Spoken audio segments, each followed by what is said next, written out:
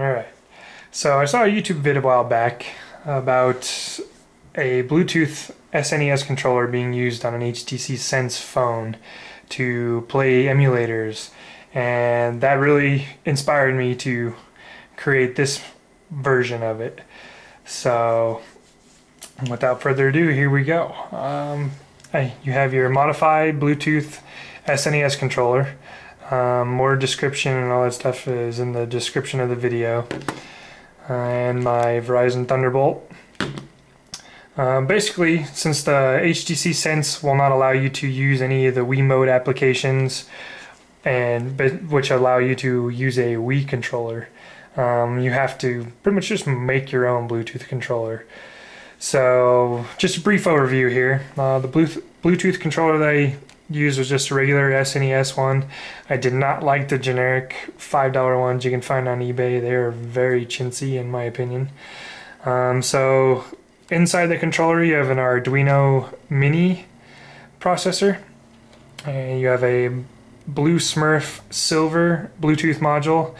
On the top here you can kind of see there's a LiPo charge port for the LiPo battery that I put in there, and you also have a on and off switch. So let's turn it on here and we'll give it a go. So basically when you turn it on, I got it so that it flashes green waiting for a connection. So on your Android phone you're going to need two applications. Those applications are SNES Connect, and I believe I'm pronouncing this correctly, but Amarino. So let's go ahead and get started here. The Amarino one, you only have to install that. You don't actually need to do any config or anything on it. So let me see if I can zoom in a little better for you guys here. There, hopefully that's a little better. So let's go ahead and launch SNES Connect. In the background you can kind of see the light still.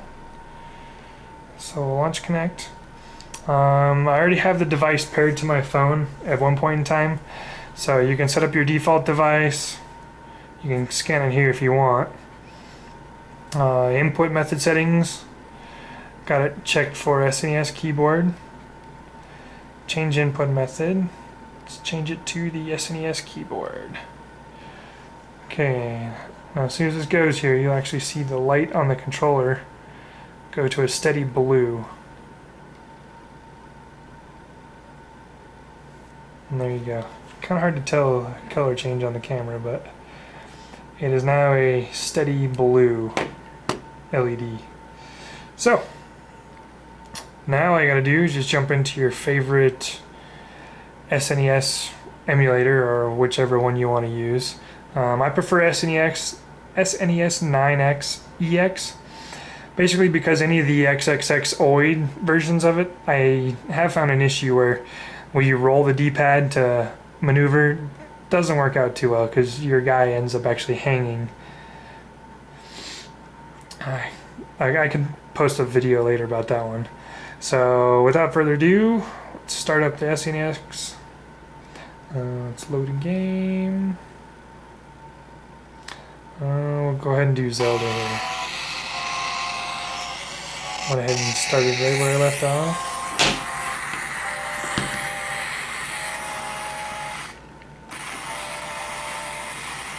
Here we go.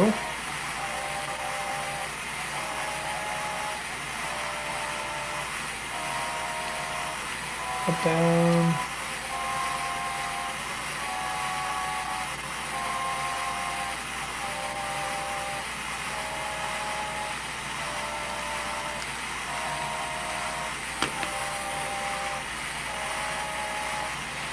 There's basically that for you guys.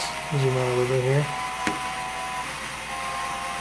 So that's pretty much it. And then if you want to charge your controller, let me just back out of this thing here. If you want to charge the controller, you can use the same connection. Shut this off here to show you this. You can use the same connection or connector you use to charge your phone to charge the controller. You just plug it in the top, and got a red LED hooked up to that. So as soon as it's the lithium ion battery or the LiPo battery inside gets fully charged, the light will actually shut off, indicating a full charge. So other than that, that is about it. So anyway, feel free to check out the description and let me know if you have any questions.